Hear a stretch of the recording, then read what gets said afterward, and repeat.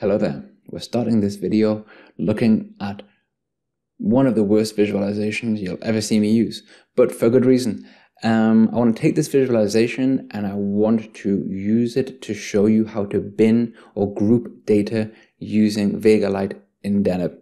It's something that you can do natively within Power BI, but I kind of prefer the functionality in Vega-Lite because you can be very precise about what you want to see and how you want to see it. So let's take a look and go inside to Vega-Lite and Deneb. So if you don't know what any of this is, if you don't know how to create a basic bar chart, no worries, just check out one of my previous videos on this subject and it'll get you there, no problem.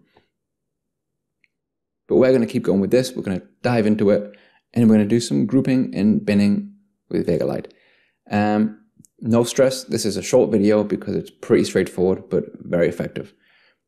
So here, our y-axis is currently saying the field that we're using is name. And this is this whole mess of garbage you can see on my current y-axis. And the field we're using is total points. So we're displaying the total points by player name. We don't want to do that anymore. So in my y-axis, I just need to change a couple of things. So I'm going to start really straightforward. I'm going to say bin. And then I'm going to say true because we want to use bins. Great. And the field is no longer going to be name. Our field is going to be the total points.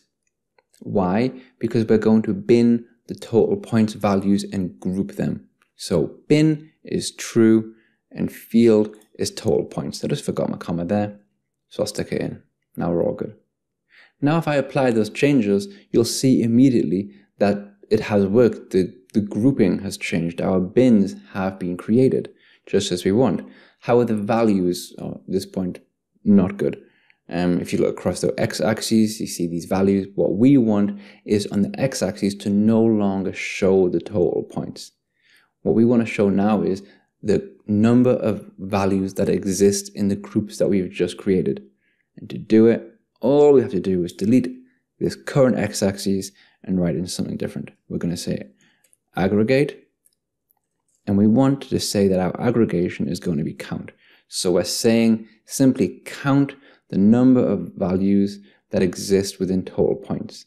And we're counting the number of players because as you saw before, we had the player names in this visualization. And because that's what we're using, that's what it's going to count. The number of players and the names that exist within the groups that we've just created. So if I apply those changes now, you will see that now we have something that makes sense. If we use a tooltip, we can see that in this count of records is 111. So there's 111 records within the 0 to 50 group that we just created. There's 172 records within this 50 to 100 group that we just created. Makes sense, straightforward. There are a couple of more things that I want to change before we get there. So just clean that up a little bit with this button. So you can see here we have y bin is true. What I want to do is to display this in a nicer way because as I've said, you have some nice functionality to how you can display your bins. So instead of having 0, 50, 50, 100, I want to display basically the group on the y-axis. And it's really easy to do that because all I've got to do right here is say type. So my data type is going to be ordinal.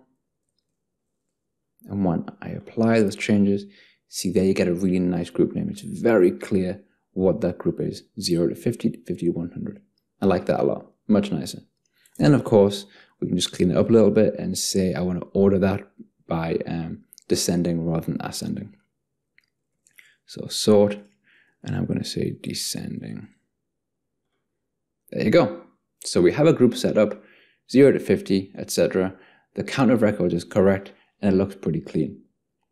So that is how you create your bins within Vega-Lite. I'm going to show you just a couple of more things now because you can make those bins a bit more precise based on whatever you want. So the first thing that you can do is you can specify the max bins. So if you look in the documentation for Vega-Lite, it will explain about the defaults that it shows you when you're using bins. So to kind of go around those defaults, instead of saying bin true, I'm going to replace that and I'm just going to say I want my bin to have a max bin, and I'm going to say whatever, like 20, for example. So then you can see your max bin value is being changed to 20. So you're basically going around that default of the number of bins it gives you when you first use bins. But what I prefer though is to be able to say myself what I want the range of those bins to be. So instead of saying 0 to 20, 20 to 40, what if I wanted to be much more precise and say I want it to be in groups of 13, for example. Just pick a number, yeah?